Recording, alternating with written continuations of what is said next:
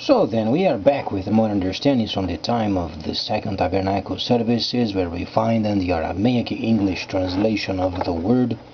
This translation comes from the original manuscripts of the prophets of the Tzayelic lineage.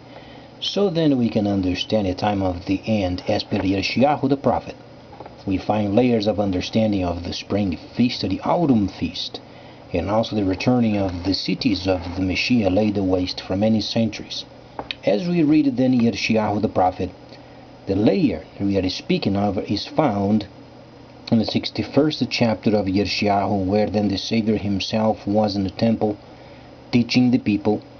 And then, not only this, but when we read Leviticus the 23rd chapter, we then understand the holy feasts or Moadim, and those were simply indications of the times and the seasons.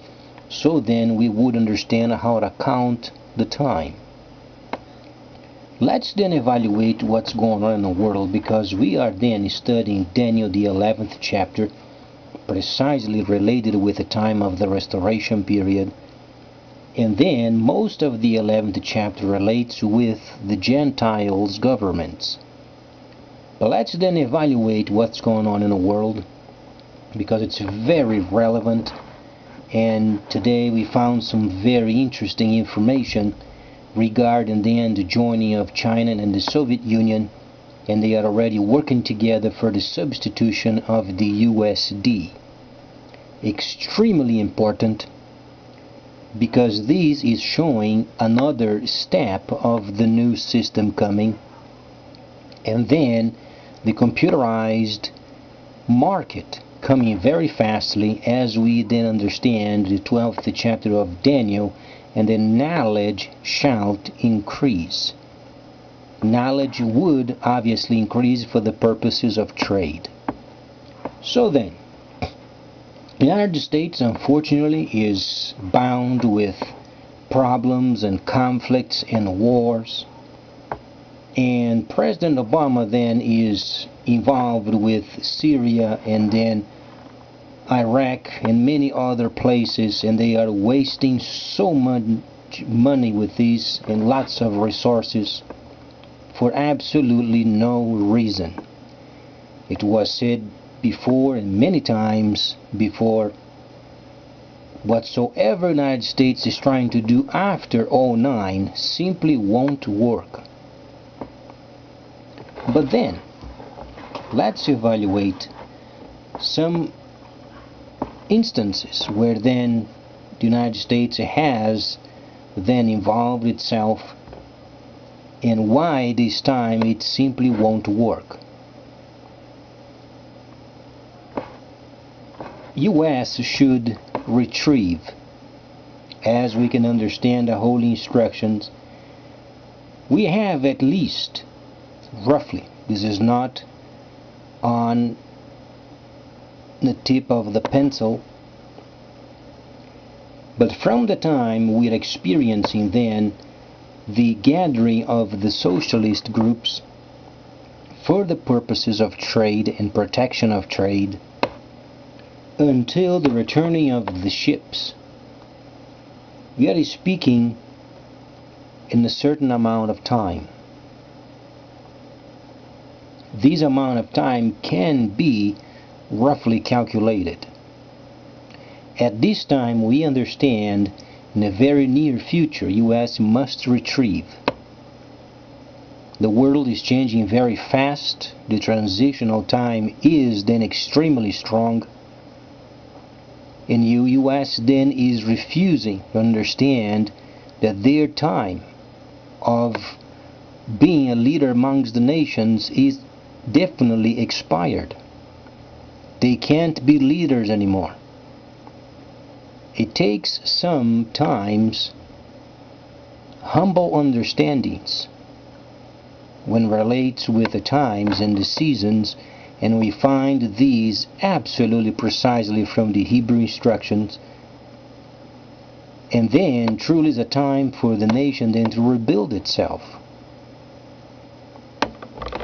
As far as the problems with the Middle East, it was said before, The only proper way of helping those people is then providing a safe haven for the civilians, a pathway so they can come out of those places at war and then be joined with obviously humanitarian help, and then deciding what to do from then on.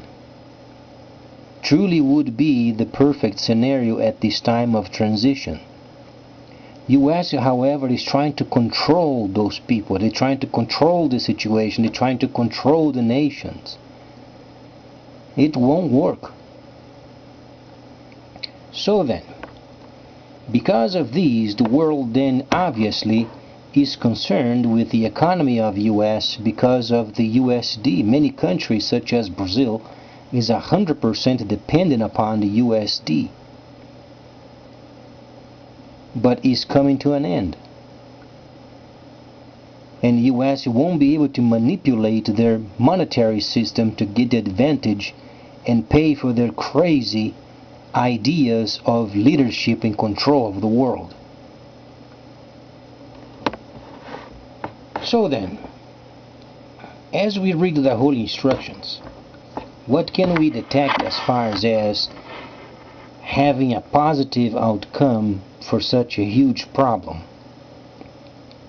Obviously, we have to read and find and underline those instructions of the future, delineated so precisely from the Holy Hebrew instructions, and then we should use those factors.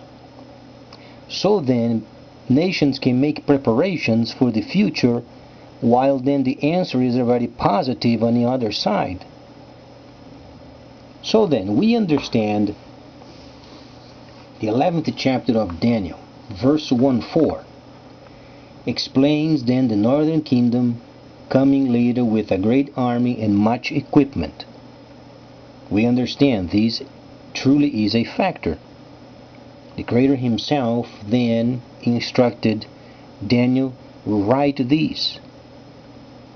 What would be then the proper answer for these? Obviously, Obama should have a visit with Mr. Putin from the Northern Kingdom and then adjust the military situation regarding the Middle East.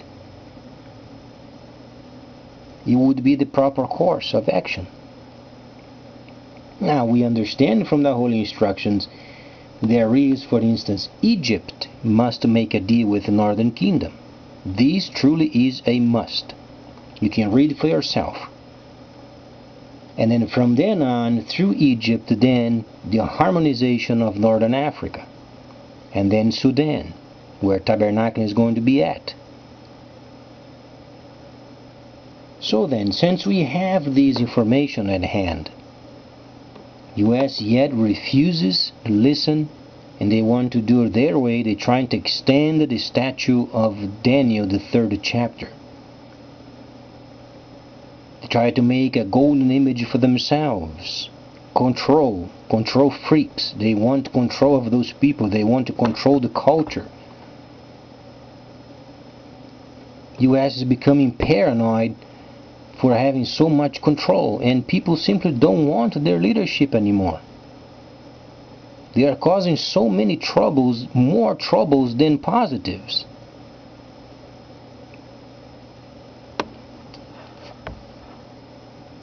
Then we understand, explains then the despised one, the 28th verse, then coming out of the deal with a great wealth.